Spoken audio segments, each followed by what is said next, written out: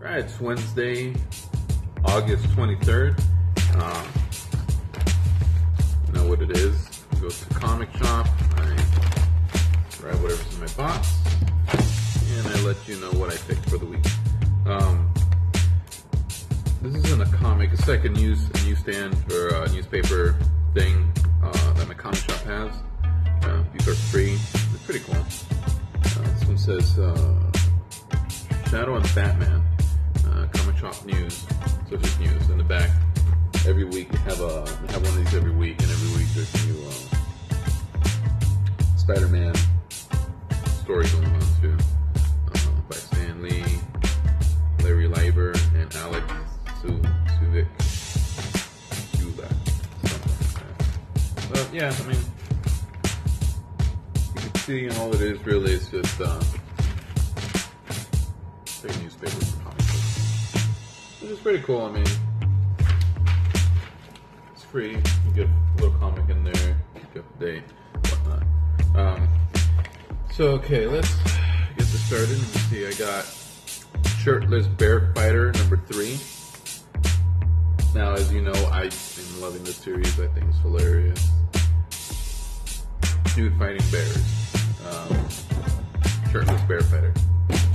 The title delivers what the comic's about.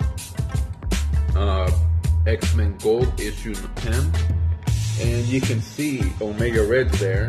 After reading the last issue, it ended with actually I got the last issue was here, number 10. I'll show you real quick. It's got Colossus and Kitty Pryde on the cover. Pretty cool looking cover there. So I was reading it and getting towards the end, and then like the last page, you can see there, you got Omega Red. So I was pretty excited. I like the series because it reminds me of the X-Men cartoons that I watched back in the 90s. If you know what I'm talking about, then you know what I'm talking about. But yeah, it's pretty cool to see Omega Red. I haven't seen him in a while, so can't wait to read that one. Next one is Edge of Venomverse #5. I'm assuming this is Deadpool. I see tacos and it's red and black. So, see, I guess these are tacos right here. It's a taco truck. And I just noticed the swords up here, so yeah, I wasn't sure what was at first, but yeah, it makes sense now. So, like I said, I read the last 2 or 3. It's not really getting my attention much, but maybe it gets better, so I'll give it a shot. Blood of the Manta, Teen Titans, issue 11. I don't know if you guys can see that clear. So you got Aqualad, you got Raven, Robin, Beast Boys in the form of a shark, and they're fighting Black Manta. I haven't had time to read the last one, so I'm not sure what's going on. Secret Empire #9. You got, looks like Zemo and Bucky are fighting, and Black Panther's there on the ground. I don't know what's going on with him. But the last issue, Namor popped up with Bucky, and I think they're going to wrap this up next month with the next issue. I can't remember. I think it's only like 10 issues. It's a 10-issue series.